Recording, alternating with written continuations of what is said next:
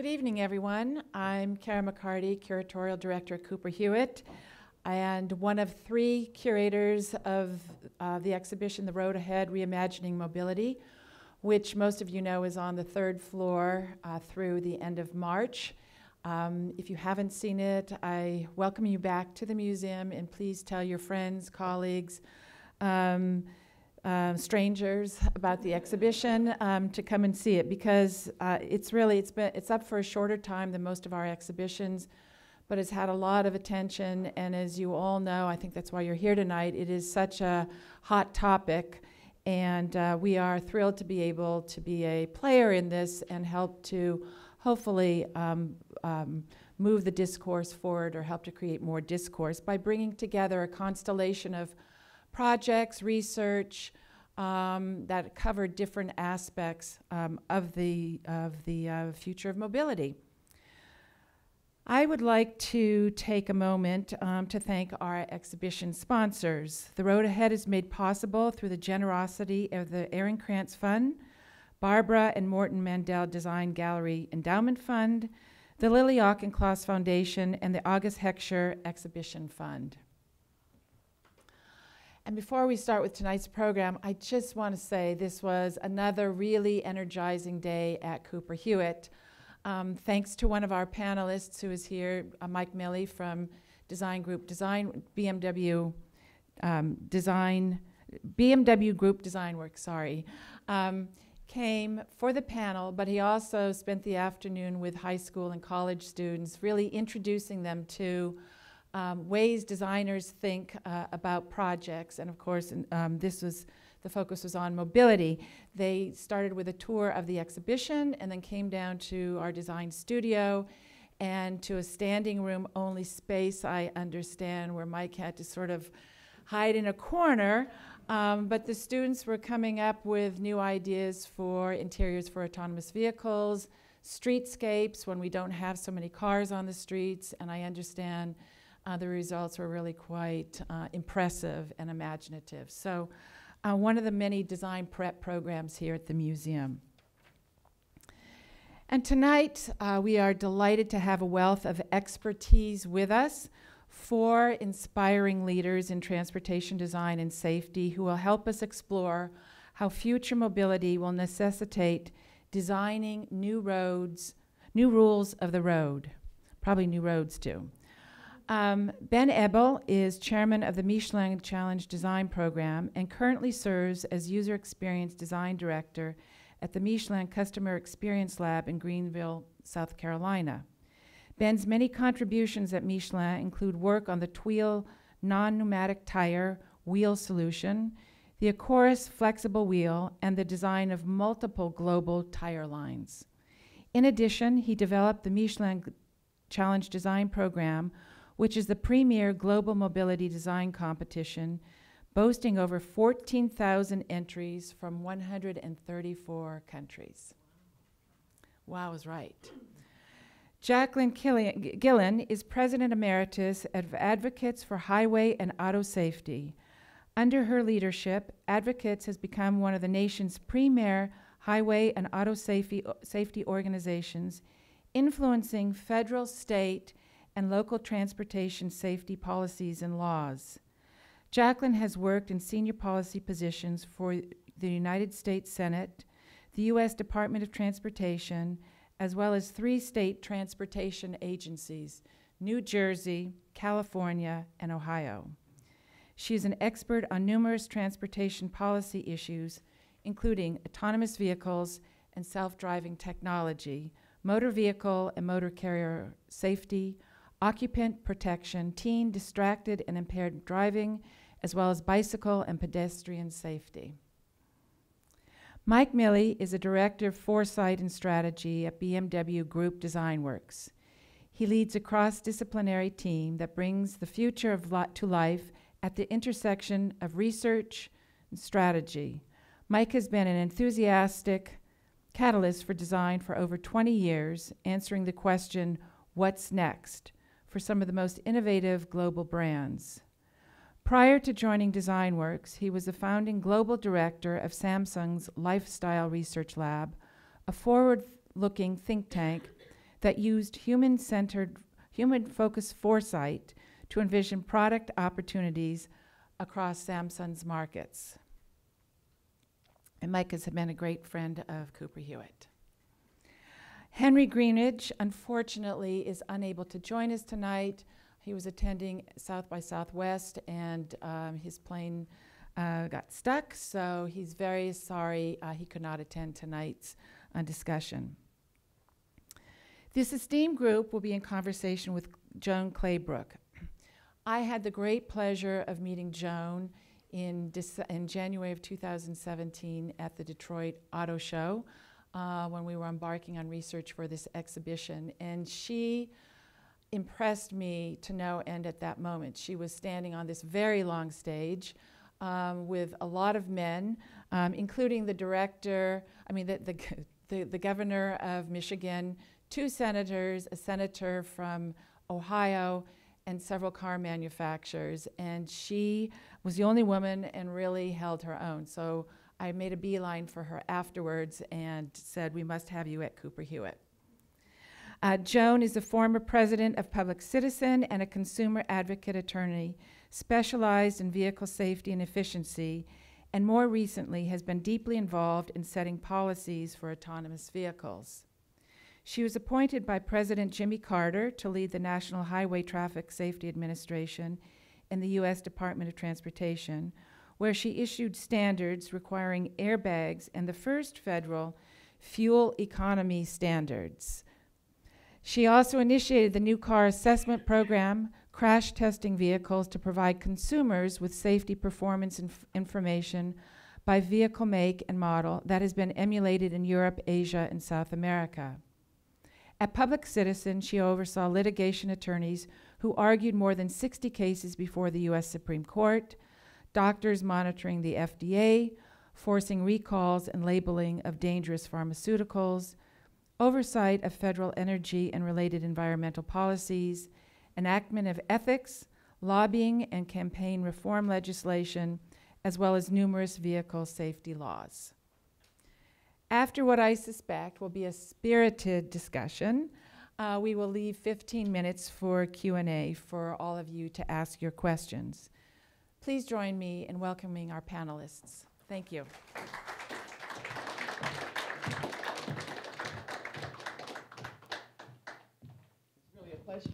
Sorry, good evening. It's really a pleasure to be here. I was told to treat this as part of my body so that everyone could hear and it would get properly recorded. And the first thing I did was to forget. So this is a very instrumental moment in time in terms of mobility and transportation. Personal transportation in the United States has been car-oriented forever, and everyone loves to drive their cars, or almost everyone loves to drive their cars. And now we have these new technologies and designs that are driving huge changes in mobility with major impacts in our communities, our existing infrastructure, public acceptance, government regulation, cost, and industry capacity. The advent of the driverless car technology is already forcing major business, consumer, and government changes. So my first question to this panel, and anyone can jump in and decide they want to answer it, and then we'll go around, is understanding the transportation designs impact safety, the performance of the vehicle, the environment, commerce, visual appearance, as well as community compatibility. How do we assure that design choices for future mobility serve our public and private needs?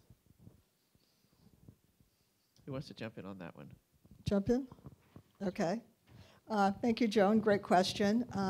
As you heard from the little description they gave, my background was in transportation planning, and I have worked sort of at the federal level and on legislation in Congress and worked, with states. And I think we are at a really important point. And my belief and philosophy on transportation is that it ought to be compatible and complement each other, the different modes of transportation, and not compete with each other. And I think that we are kind of at an important point right now where I was just, reading the other day that these studies are coming forward now that ride-hailing services are now growing exponentially. I know I talk a lot with my hands, while we have public transit on the decline. And that's not healthy for cities at all when we're trying to achieve this balance where we have cars and bicyclists and walkers and public transit, because we don't want our central business districts and our cities, urban areas, clogged and congested with cars. And that's the problem, you know, that we're facing right now when we have autonomous vehicles that are coming on, and we have a huge growth in ride-hailing services, and we have these declines in public transit because we're not putting enough resources into public transit and bicycling and walking. I'm going to be quiet, but I just came back from a trip to Australia and New Zealand, and the cities there are just going gangbusters. I mean, Auckland, you know, Christchurch, Wellington, Melbourne, they're building subway systems, they're building light rail systems, and much to the chagrin of my taxi cab driver, in Melbourne, they're taking lanes away from cars and making them share them with bicyclists. And that's what we should be doing more of in the United States, and we're not. And we want the car of the future. We want autonomous vehicles in order to address safety problems, but it's going to be a bumpy road till we get there, and we have to make some really important decisions. So I think yes is the first thing I'll say. I agree with those points. You know, as a designer, my job is actually to ask questions. And once you ask the right question, the answer is usually pretty easy. But you have to ask a different question, I think, than we've been asking 5, 10, 15, 20 years down the road. So if I was to say what would be the ultimate failure of the potential for all of these technologies we're talking about, it would be a lack of adoption. And so I feel like as a designer and as a member of the mobility community, it's our responsibility to reach out to you guys, right? To the people who are actually going to utilize these systems and realize that we need to design with the end user in mind. And I think oftentimes we may confuse technology with the answer, right? Technology is a facilitation to achieving an end goal. You know, I think autonomy is a wonderful thing as long as we understand what we're going to address with it. And we see in our design challenge that different zones of the world have different beliefs in what autonomy is going to do. In the US, we tend to see people wanting to address the 40,000 people that die every year on the roads.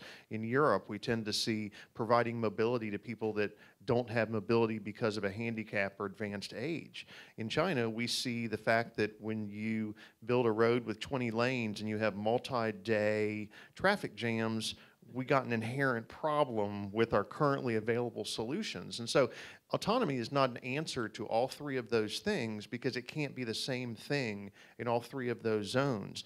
But I think it can be a technology that, if we ask the right questions, can get us a lot closer to solving some of those core problems. But one of the issues is that the auto manufacturers in the high-tech industry now are investing huge amounts of money in designing autonomous vehicles. And at some point, they want payback. They want people to buy these vehicles and use them and buy the supplies and so on. And so, in a way, they're driving the decision-making rather than looking at what we need. They're looking at what they want to sell. What do you think of that? I would actually disagree with that. Okay, good. As a designer working in the automotive industry, we start with thinking about the system that we are delivering solutions into. Okay. Right. So I would say maybe the first 100 years of BMW was thinking about the car as a discrete object that someone gets in and behaves either alone or with their family. Now we start with what is the ecosystem of mobility that this experience exists within? How can we be responsible in how people transition between different modes of mobility, and how can we make sure that we are playing the long game in terms of creating sustainable and meaningful mobility solutions. Okay, but the fact is that at least in the United States, and I think less so in Europe, I don't know as much about Asia, at least not China, they are pushing really hard, the auto companies generally, and their manufacturers and the tech companies are pushing really hard to get autonomous cars onto the road. And my evidence for that is that this last 2 years in Congress, the auto manufacturers and the high-tech industry pushed legislation that would deregulate safety for autonomous cars. And so I envy your position, because I see you as someone who is really looking at it the right way, but I'm not so sure that the whole industry is. And you're very lucky to be in the position that you're in to be able to do that. I concur. I think, Joan, also, the reality is that in the United States, we're playing catch-up. We have something like $836 billion backlog in highway, road, and bridge needs. We have, another $100 billion backlog in, transit investments. So, we have these cars, autonomous vehicles, introduced, but we don't have the infrastructure to accommodate them. And so then you're going to be asking, taxpayers and local officials, okay, should we be spending your gas tax revenues to upgrade our roads to accommodate the people that, want to drive in these autonomous vehicles, driverless cars? Because everybody knows right now they do have a difficult time identifying, or driving in snow or rain, or identifying lines or traffic signalization if it's not perfect. And so then you have to make these choices. Okay, if I have money, am I going to use it to repair a bridge, or am I going to use it to upgrade, our roads so that, an autonomous vehicle can drive down it? And I think those are tough choices that people are going to face. Well, one of the other issues, of course, here, and maybe, Ben, you have some comment on this, is that these vehicles, everyone's talking about them, but they're not really ready for the road. Do you want to talk about that, or are you ready to do that, or Mike, would you like to do that? I mean, I can certainly give my personal opinion. Mike may have a more company-centered stance on that.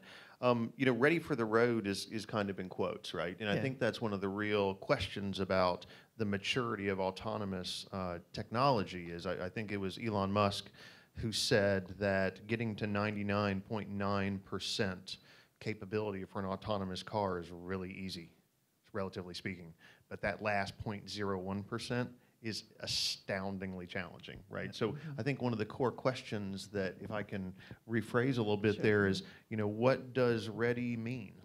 Does ready mean that an autonomous vehicle is ready to operate in a geo-fenced city area where every other vehicle is also autonomous? Does it mean that it's only used on certain roadways by certain people on certain times of the day? Ready for the road is such a big question that I think for me, that's one of the core issues, is when do we decide that's happening? And it's a journey, right? I think there's a popular conceptualization that there's going to be a moment where we flip a switch and every vehicle is autonomous, level 5, right? The car that I drive every day has what I call autonomish features that are slowly giving me a more autonomous experience, but nowhere near the full sort of level 5. So why don't you describe those? So things like I can have my car, I can designate a distance that I want to follow the vehicle in front of me. And it won't get any closer automatically. It won't get any closer than that. Exactly. So I can keep my feet off the pedals and gas while I'm driving in traffic, for instance. So that creates a better experience for me as a driver. Those sort of steps are what are getting us to the place as a culture where we're going to be able to accept the experience of autonomy. I think if you take a person, transport them 50 years into the future and put them in a level 5 autonomy car, they're going to freak out, right? Because we're used to literally being in the driver's seat. Okay, right? I'd like to define what level 5 is. Under the industry descriptions of autonomous cars, there's 1 through 5. And 1 is not autonomous, and 5 is totally autonomous. And that means no steering wheel, no gas pedal, no brake pedal. The car is programmed to drive itself, and you tell it where you want to go, and it makes its way, and it goes there. And so when you talk... I say level 2 is like the Tesla.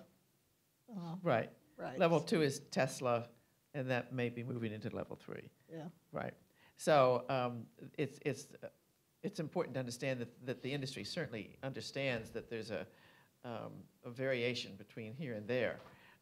And I agree with you Mike, I agree with you completely. I think that we ought to move into this arena with a gradual improvements in cars so that people get used to it, understand it. But as you say, if you put someone in a car with no steering wheel, no brake pedal, they will freak out. I would.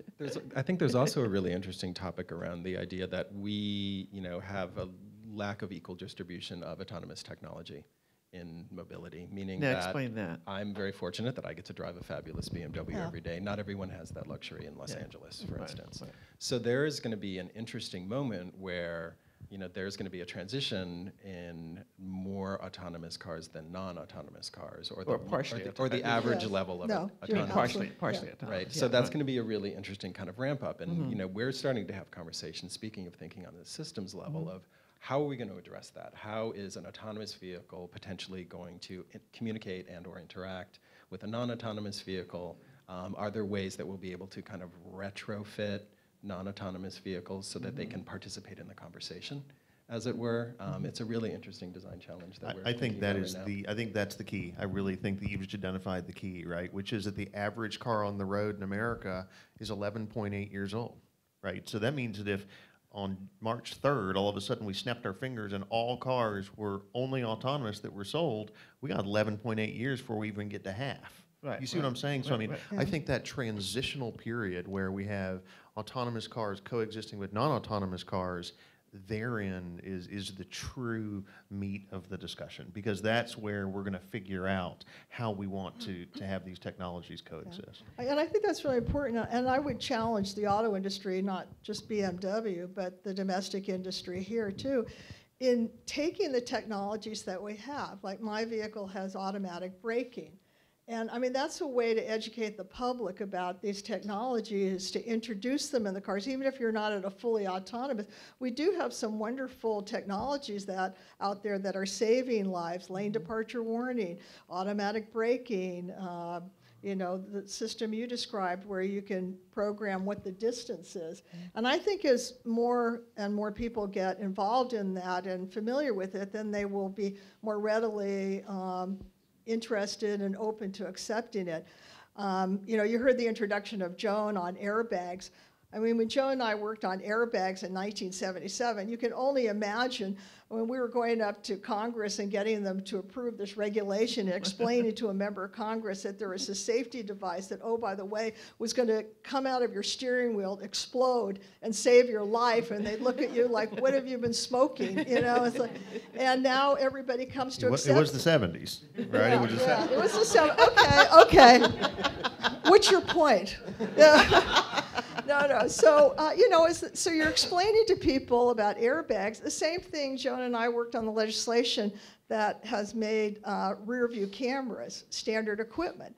I mean, anybody who has it on their car, I mean, who can drive or park or do anything without, backing up without that rear view camera? And yet at first people were really reluctant. Oh no, I feel more comfortable turning around and looking, and now everybody's very dependent on that technology. So I would challenge the auto industry, don't wait until you have a fully autonomous, vehicle. You should start introducing this technology now so that the public becomes accustomed to it. Well, I think that one of the other issues that we need to address then is what are going to be the rules? What are the rules of the road? Today we have a lot of rules that many of you probably don't even know exist. There's some 50 or 60 motor vehicle safety standards that auto manufacturers have to comply with for the cars that are on the highway today. And so many of the things that you take for granted weren't on the cars of the 50s or the 60s and even the 70s.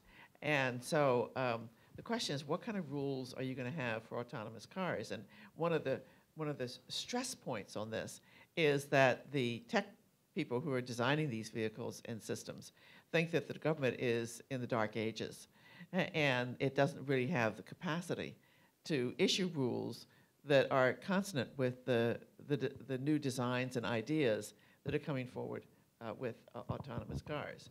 And I would have to agree with that, even though I'm a great advocate of minimum government safety standards, because the Department of Transportation has been completely underfunded and has very few tech people in its auto safety agency at this point. And it's really essentially killing the agency by starving it to death. And so for the future, we have to look not only at what's the capacity of the industry, but what's the capacity of the government to make this work right. Because as we all know, when there was a government shutdown, we are very dependent on the government, even though we don't admit it some of the time. And so I'm just wondering what you all think in terms of how do we get from here to there? How do we bring the government forward and the industry not looking at this as an adversarial process, but trying to figure out how to make it work? That's a really tough challenge, I think, for the future. You know, one thing that's happening in Los Angeles right now that I think is a really interesting model for this kind of conversation is a new type of public-private partnership, right? That the city and county of LA are reaching out to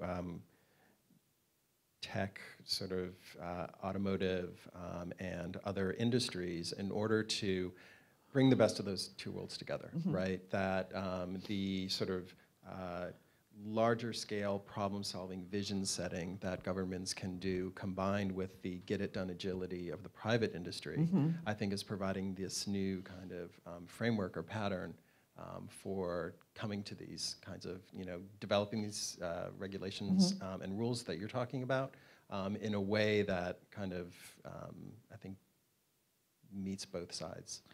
Well, there are lots of stresses and strains in that because the whole concept of public-private partnerships sounds wonderful, but it often ends up without anything ever happening that really ends up controlling where you're headed. And so it has to have an endpoint that results in decisions that are things everyone has to agree to and comply with. So that's one of the problems with many of those partnerships. They don't end up there. The other issue is that I think that really we need to figure out how to address, and Jackie has raised this in part, is how do we decide how we're going to allocate our national resources on future mobility? That is a huge issue because if you're going to have autonomous cars, you do have to fix up the infrastructure. No question about it. I mean, it needs to be fixed even without that, but it needs to be particularly fixed with it.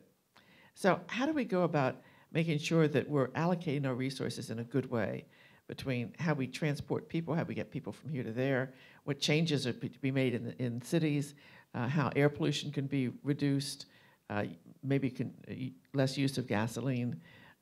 That's a really tough issue for the future. How do you all think that we should do that? Pulling you outside of your tech role. I didn't know this panel was going to be like this. I thought we were going to talk design, maybe a tire or two, and we could just move on. I will say, in my years in the industry, both in automotive and now in more mobility focused, I think I've never seen as much consciousness around needing to involve cities, governments, non-private entities than I do now. You know, I mean, Michelin hosts a sustainable mobility summit every year up in Montreal in June called Moving On, and it's specifically trying to bring together disparate partners to make some of these things happen, right? And so it's everything from not just the BMWs of the world, but also, you know, city governments, right? And you'll see now there are innovation officers for particular cities now. LA has one, Detroit has one. And so I think there's a recognition that this problem is too big for any, not just one company, but one entity to succeed in. And so I do see more strange bedfellows than I ever have before. I don't think it's something that just from an inertia standpoint will take care of itself, right? I mean, someone has to make the hard decision which says this is not a choice. This is how you're going to address it. But I think that the natural inclination of this issue is so vast that it's being addressed more in that holistic way than I've ever seen before. Do you think more is happening at the state level and the local level or the national level? I think so, because I think that's where you're going to see the impact first, right? I mean, you know, one thing we've talked about geofencing and, you know, the European movement where certain cities are going to eliminate first, you know, carbon producing vehicles and then cars, period, along a sliding scale. You know, that has impact on local populations first. And so I think those cities and municipalities are taking that on as, ownership, which is that we're making these decisions. We know there's going to be impacts.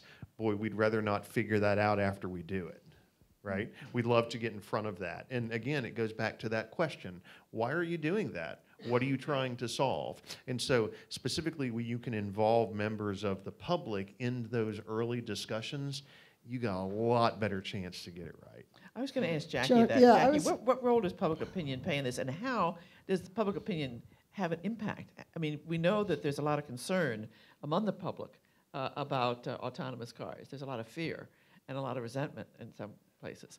But how do we get them involved to help plan our future?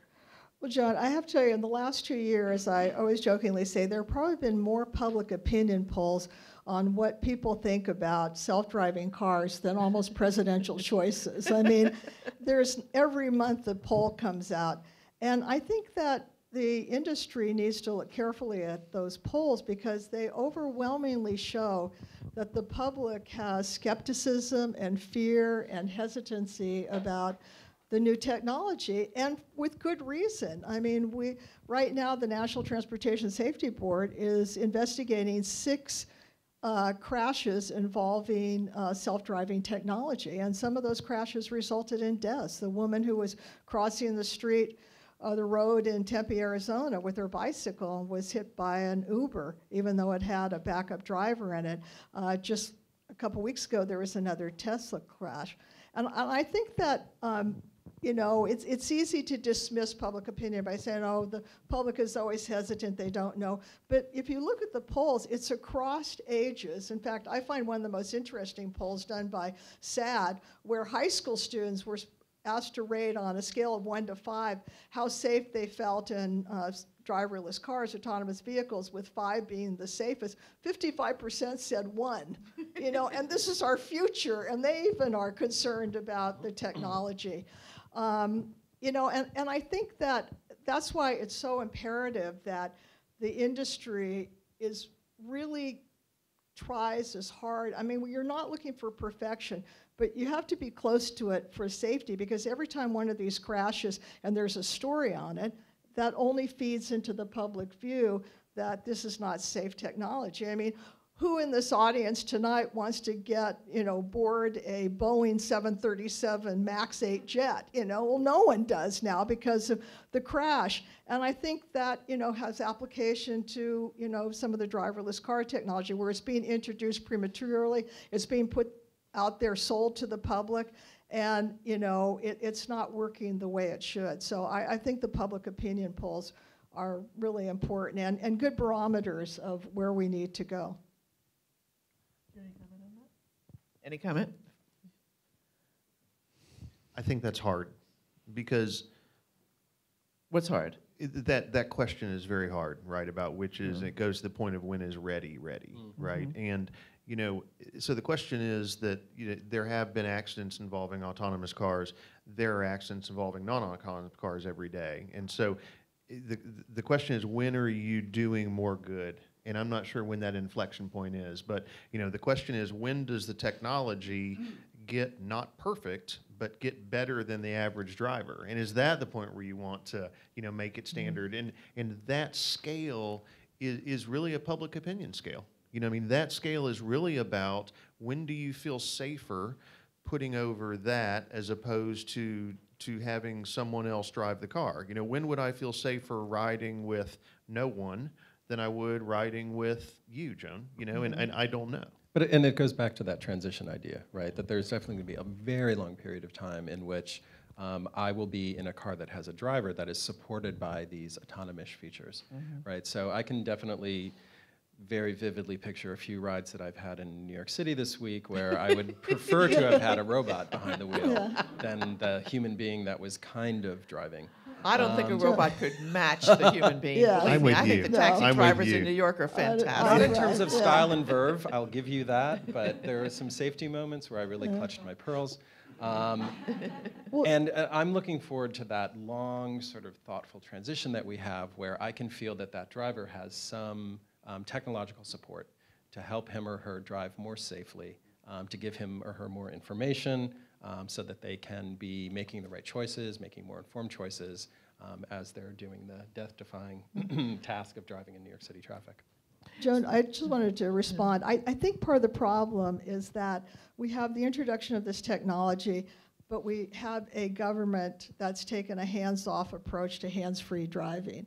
Right. And so a lot of the technology is being introduced. I mean, if you're in a crash, your airbags go off because there's a performance standard the government has set. They must perform and, you know, save you at a certain mile-per-hour crash, and you cannot sustain any injury. These are the standards that cover collapsible steering wheels, the rear view cameras. And right now, we don't have that for any of the autonomous technology. And so it's being introduced. In a way, it kind of reminds me, you know, and the FDA would never introduce or allow a drug to be sold without doing a lot of testing and oversight. Same thing with FAA when new technology is introduced on airplanes. But on autonomous vehicles, there is a race amongst, you know, a lot of the traditional auto companies and the tech companies to be the first one out there, you know, to claim it. And I think that safety is being sacrificed because there are no government regulations or minimum performance requirements, and it's kind of the Wild West out there where, you know, some companies are responsible, but others are just trying to get the technology out there to recoup their financial investment. I think that that's a major concern, and there was legislation last year in the Senate which Jackie and I worked to defeat because it would have deregulated safety for autonomous vehicles. And we felt there was a much higher responsibility than that by the US government. And one of the things that is quite unique to these vehicles is the whole issue of cybersecurity. And there's tremendous fear among the public about cybersecurity, and for good reason. And that was completely ignored. These vehicles have electronics. They're really computers on wheels. And yet there was no standard, nor is there today any standard to make sure those electronics work properly. And that appears to be a problem with this Boeing plane, that the electronics aren't working properly.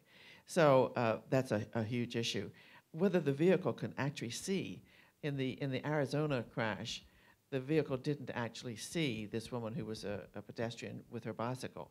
And so you have to have some kind of requirements for what the vehicle has to be able to see, as we have to, when we get our driver's license, take a test for what we can see. And so there's a huge number of things that need to be done, and it's a major effort that is going to be required, and major funding for that. So I agree with you, Jackie. I think that that's I just want to add one point on the funding issue, and back to your question on how do you get design adopted. I mean, I'm a real pragmatist, and, you know, money talks. And right now, most transportation is funded by excise taxes on gasoline and the federal gas tax. And unfortunately, we're never going to achieve that balance of, you know, cars versus transit, while 86 cents out of a dollar is going to roads and only 14 cents out of the dollar is going to transit. So we kind of need to, you know, work on that. And there are even members of Congress now, they're talking about doing a multi-billion-dollar infrastructure bill. And there are members of Congress who feel that, and some groups that, oh, we shouldn't be giving any of this money to transit, which, you know, all of us in the room would, you know, be appalled. Can you imagine New York subway has something like 7 million rides a day. Can you imagine if all those rides were in cars? I mean, nobody would ever be able to get home or, you know, do anything. And so I think as far as promoting sort of the design in mobility, we have to look at how are we approaching mobility. If we're putting most of the money in roads and bridges, and, you know, everybody's playing catch up. You know, don't get me wrong, everybody's trying to get the potholes fixed, but I don't think we're ever going to achieve that balance unless we have a more balanced funding of the modes. Right, that's a huge issue, and the gas tax is also producing less income. And in fact, some cities are now, or states are upping the gas tax substantially because there just isn't enough money to deal with the backlog of need and also look at the future for what we have coming forward.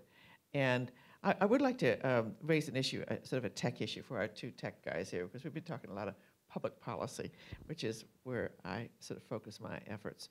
And that is, it's not just a choice, is it, between an autonomous vehicle as we know it today, a car, and mass transit? What are the other options that you all see in the future? And some of them, by the way, are in the exhibit here. If you haven't seen, you should definitely take a look at. It's been really inspiring for me to see all of the new variety of options that are coming out there. It's happening in a very experimental way, which I think is really exciting. Also, potentially a little dangerous. We've definitely seen a massive, Scooters? exactly. But scooters and everything in between. You know, every time one kind of driver sees a scooter, they have this sort of, you know, get off my lawn, you kids kind of attitude. Every time I see a scooter, I think that's a person who's not in a car. That's right? And so the more that we give ourselves the opportunity to experiment and explore and innovate in those non-vehicular and non-transit alternatives, I think that we're going to be able to create a sort of system of solutions that enable people to make the right choices for themselves and their personal needs, because that amount of flexibility, accessibility, and sort of relevance for an individual is what's going to drive them to adopting that solution. Well, you know, the new generation don't buy cars, apparently. So I'm learning in my own family. They don't want to have the responsibility. They don't want to have to deal with the car. And so Lyft and Uber and others have taken off. They feel it's much more efficient. They'd rather have a car pick them up and drop them off, and they don't have to worry about it. And there is a lot to worry about when you're in a car. And so we have that variation. And then we have these little scooters. They're all over Washington. I presume they're all over every place now. They're all over the world, Joan. They're all over the world. And so people just stand and then they push a little button and the electric scooter just moves ahead. And there are lots of other options. So it does seem to me that this kind of experimentation is very powerful.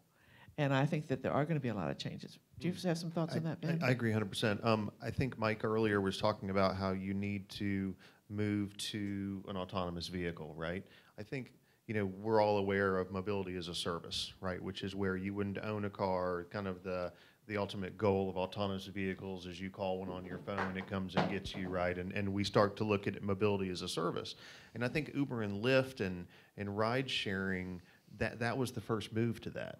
Right? No longer was it that, you know, you wanted to have your car for reasons that really didn't have to do a whole lot with mobility. Right? I mean, I'm still there. I'm not a very cool guy, but I think my car is pretty cool, right? So it gets me about halfway there, you know. But I think that for a lot of people in the younger generation specifically, they don't look at mobility as being an artifact of owning a vehicle. They look at getting where they want to go as being the ultimate goal, right? And is it not?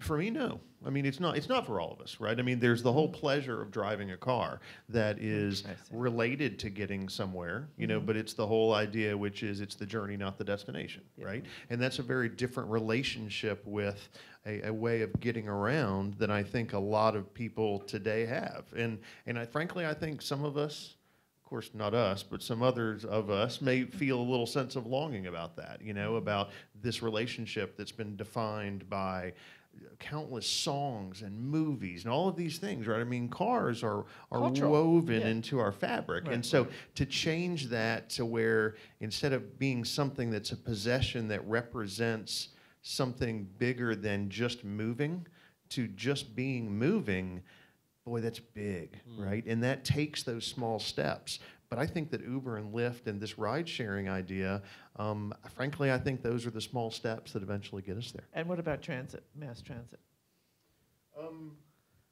I think that is going to be where you're going to really have to involve government and municipalities because, you know, especially as mobility as a service becomes more and more convenient, I think it possibly could have a negative impact on mass transit, right? Are you worried about the studies that show that mass transit or public transit is declining as ride-hailing services is increased? I mean, to me, that goes against everything we're trying to do, like declog the cities, clean air, energy efficiency, and yet, you know, we're promoting the use of single vehicle occupants, you know, driving around in cars. And I think that's concerning not only for mobility, but also for, you know, other values that we have.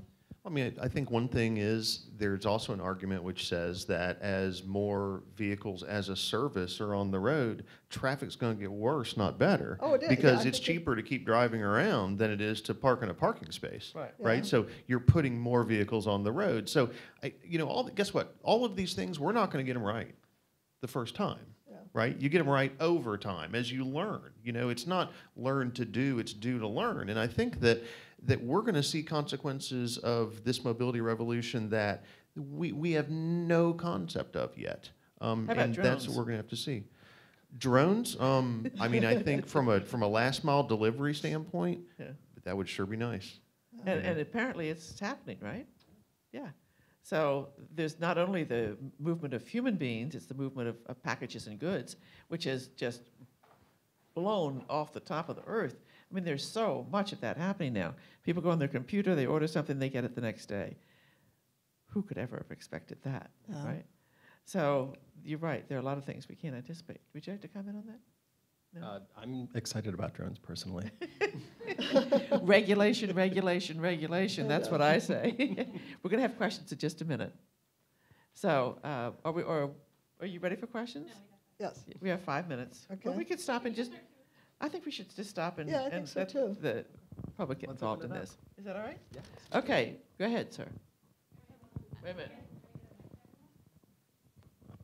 Okay, I'm Olli Hakanen, architect from Finland, and I'm a bit amazed that how the vision, what should be done, is missing. How the what is missing? I mean, the vision, what the should be reason. done with mobility in future is missing in the panel. I mean, how come there be a question that mass transit is not the answer? I mean, autonomous vehicles will never be the answer without having a role which is good for them. They are not to be given the master position of our future, because it's mathematically impossible. And I think the autonomous vehicle is a good name, but driverless cars is just bunch of nonsense, according to my opinion. I mean, it's good for They're supposed to be the same thing as people describing them. I mean, but why would it be car? Why would it be like our car nowadays? What is that? Why would it be like what? Why it would be the automobiles we have today? If we are, shouldn't we be thinking about the new architecture of mobility, the new system intelligence of the mobility? And in that sense, we must have a rapid, fast mass transit. And we have already autonomous vehicles which are good for taking people for the last mile services. Right. So we should, I think, and that's why I'm here in New York, because this is the place where the change should happen, that we begin to make people flow master plans. Well, I agree with you, and I think that one of the problems is that Jackie has identified is that there is a mass underfunding of mass transit, and that's because there's no lobby group that is specifically benefits other than a pretty small industry. Well, there are lobby groups. They just don't have the political power that the trucking industry and the other industries have to put The more money manufacturers, into right. roads. And talking about, why is, Uber and Lyft, even in New York City, there was just a report out a month or so ago, and your Department of Transportation Director, Polly Trautenberg, testified for Congress that, it is discouraging to see Lyft and those services growing exponentially, and people are not taking transit. Well, you know, you can sort of see it. I mean, I understand it too. You know, I mean, do I call Lyft and have them drive me in a pretty clean car, air conditioning, nice, or do I get on the metro system in Washington, D.C., where the air conditioning may not be working, you're crowded in there, you're stopping between stations and things. So I think you're right. I mean, the mass transit part of the equation, I mean, we have to make that attractive. And, you know, not to dwell too much on my recent trip to Australia, but they're building these lines. They have congestion pricing. They want people to drive to the station, but then in order to come to the center city to get on their light transit or get on the subway or the trolley car, whatever. And I think that's the problem, is that we can't expect new design and transit when in New York City you're still struggling with trying to, you know, take care of patching your system. So the money does talk, and I think that we need to put more money in those resources into transit and mass transit and light rail, you know, so that we're not competing. It's not, oh, I'm going to take Lyft because it's so difficult to ride a subway car at rush hour. And I think those are kind of the political realities that, you know, we're not going to change things until we change that funding. Well, and that's a huge problem. The members of Congress from the Northeast always pushing more money for Amtrak and mass transit and so on. But you got the folks from Wyoming and Idaho, they're not really too interested in allocating a lot of transportation money to that. So it's a struggle, and that's where the people matter. And for those of you who are speaking out today and for the future, think about what you can do to influence, you know, members of Congress. There have been amazing changes in the last decade with the public speaking out on issues, and it's having a huge effect. And this is, in my view, one of those. So let's have some more questions. Yes. With respect to, a little selfishly speaking here, our New York metropolitan area, I'm sure that you're aware that last year the RPA put out their 4th regional plan, a lot of which talked about centralizing all the transportation-related issues under one umbrella and central control. Last week, here in the city, the Speaker's office put out a Let's Go plan that talks about municipal control of the MTA. First of all, 2 questions, I guess. First, have you had an opportunity to take a look at the RPA's 4th regional plan? Have you also, and what your thoughts are on it, and the recent Let's Go plan that came out of the Speaker's office, have you had an opportunity to address it? I haven't, because I live in Washington and not in New York. But I would say let's get some plans and let's get operational. I'm a very operational-oriented person, so one plan or another plan may not be perfect, but I think that we ought to get going with them. So that's sort of my overall. I think the focus was to have a master plan for the entire city, which not only brought in the MTA under one umbrella, but also increased the... I want him to have a mic. But also increased access for more bike lanes, walking lanes, parks, and so forth in the city. So Plans are very, very important for transportation because it's very expensive to change roads, to change transit, hugely expensive. And so plans are good not only so that you use your money wisely, but so that you gain public acceptance and agreement. And that's the most important thing I think any head of transportation in any government agency, local, state, national, can do, is to get plans designed for 10, 20, 30 years, and to get public acceptance, to go and sell them, make changes if they're not on target, and so on. Some other questions. Can we go to us? Yes, you talked a bit about economic incentives around transport. Can the panel address the question of like the cost, the financial cost of being lost in congestion? So I'd heard something at World Bank estimates about the dollar per hour Huge. stuck in traffic. Yes. Jackie, you want But I didn't this was the cost of congestion when you don't have a decent transportation system. Oh, it's huge. It's huge. I Huge. mean, I was looking at information just in, I think, New York. It's something like $100 billion a year is what it costs you in congestion. So, you know, as I said, you know, you want the new technology in vehicles. I mean, you know, Joan and I have spent our careers trying to get the technology to save lives. But I was also, you know, reminded that, you know, you have a 90% less chance of being in a fatal or injury produced or having a fatality or injury by taking public transit versus being in your car. So not only do you have the energy efficiency, but you also have safety. And I pollution, know and pollution control. yeah, and I know the auto industry and those that are strong proponents of autonomous vehicles say, well, you know, 94% of all the crashes in the United States in cars are the result of human error. Well, there are ways to address that. You know, as I jokingly said to my husband last week, you know, cars are becoming computers, and computers are programmed by humans. So you're not completely eliminating human error. And last week, my computer crashed, and I walked away unharmed.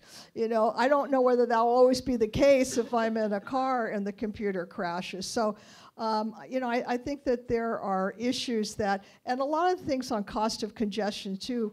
You know, you're sitting in your car, you're frustrated, you miss an appointment, and it's hard to quantify that, and it's hard to use that in some of the arguments over funding to say, well, this is what it's costing us not to put money into transit. I think it's also really interesting to think about as autonomous vehicles become more predominant, what I'm going to be able to actually do at that time.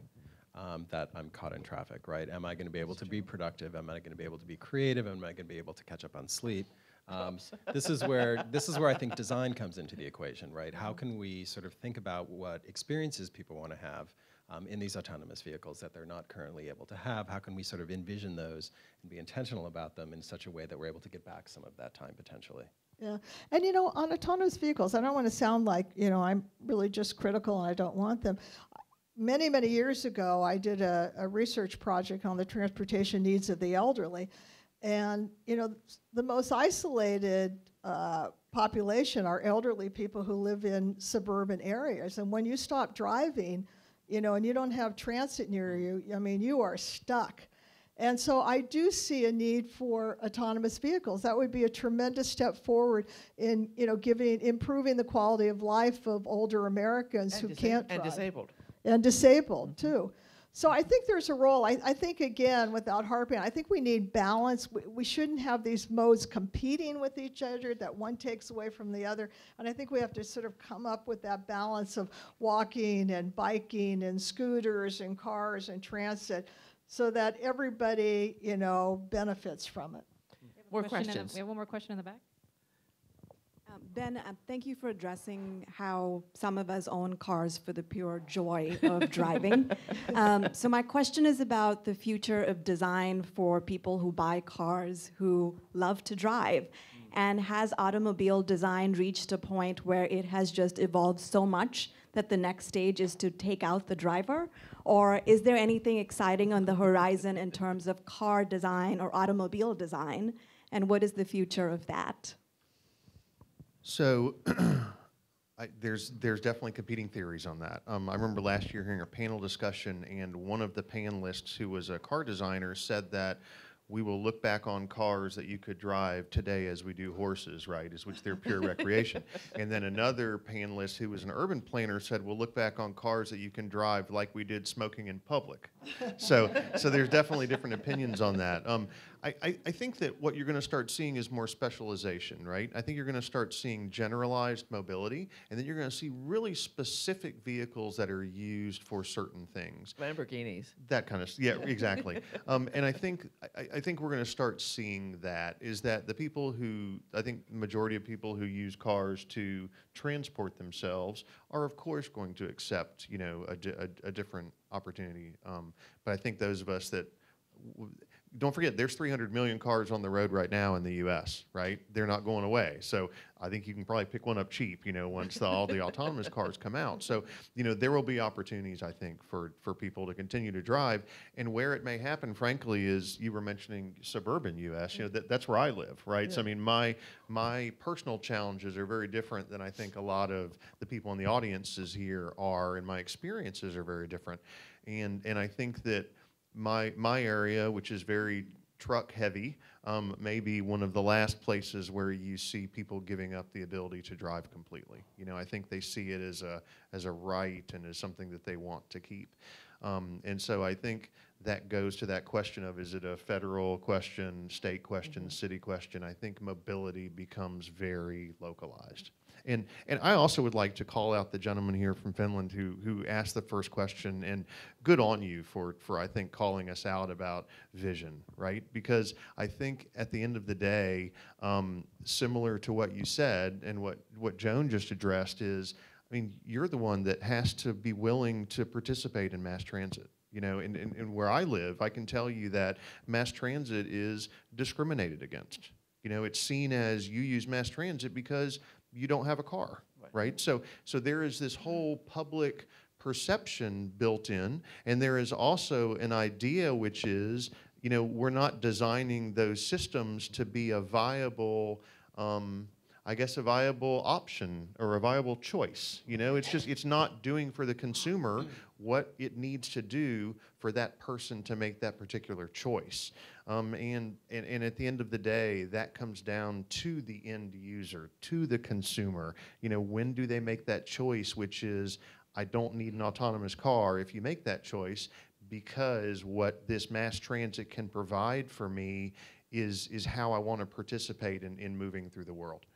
One of the other issues we haven't addressed, which is very relevant to autonomous vehicles, is movement of goods and trucking and big trucks. And there's a lot, and also delivery trucks.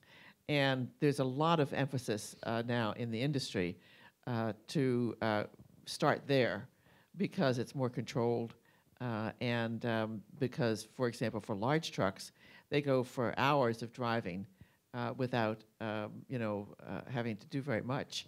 And that's a better environment, if you would, for the autonomous vehicle rather than the inner city. There's a study going on right now in Washington, D.C. on Ford Motor Company wants to do a test for autonomous vehicles in Washington, D.C., which I think is laughable because it's so difficult. Anyway, one more question. Hey, may I just reply, because I also liked your opinion about mobility being localized. Okay, but you have to have a mic in order to talk. Okay, sorry, I didn't talk to it. Okay, but I'd like someone else to have a chance. Okay. Is that okay? Well, I would just reply to him. Yeah. We'll find each other. Okay. Yeah. Okay, one more person. One last question. Sorry, I was just going to follow up. Wait a minute, you don't have a mic. Hi. Hello. Just was going to follow up on that point you made about trucking in the big cities. One of the projects in the design world as well did a project on this. Your points about the multimodality of these kinds of devices that we can create to potentially solve those problems. So it's not trucking in the urban in the suburbia, but it's getting the services, moving the refuse, and moving people in cities, and getting the goods that they need, and transforming the mobility and answering the problem of mobility in the city with that multimodality of those kinds of devices. So I use that word device because I like to. You mean autonomous? That's what you're talking about. No, I'm talking about mobility as a bigger, a bigger question. Bigger question. Yeah. Well, it is. I know that some cities have, and I think New York is part of that, have gone to having those kinds of services done in the off-traffic hours. Is another method. But that's not the case, though. I mean, it's off-traffic hours. You don't have a mic. Yeah, sorry, I took it from him. For those that live in the city, I live up the street, and if you know that between the hours of like 9 o'clock, after 10 o'clock. At night or in the morning? No, this is in the morning. Okay, the bus lanes, after 10 o'clock, they're gone. Okay, so then the delivery trucks come, then the buses come for the school, for the students, then you have the delivery trucks, and it becomes a nightmare. So I was thinking more of refuse and also of delivery of goods to businesses. But that's the thing. When you start thinking about the different business models that are coming into place, like Amazon, and the way that we're now moving goods and services differently, you have to look at the bigger system. Of so course, solving the problem of the system of systems, that not really everybody is had their own system and they're solving their own problems as opposed to talking about the bigger problem. Well, I completely agree with that. I think, as I said, I think planning is really a crucial issue here, and having some controls over how that's done. Well, this has been an absolute pleasure for all of us. I hope you've had a pleasure doing this. Thank you. And thank you so much for allowing us to be here.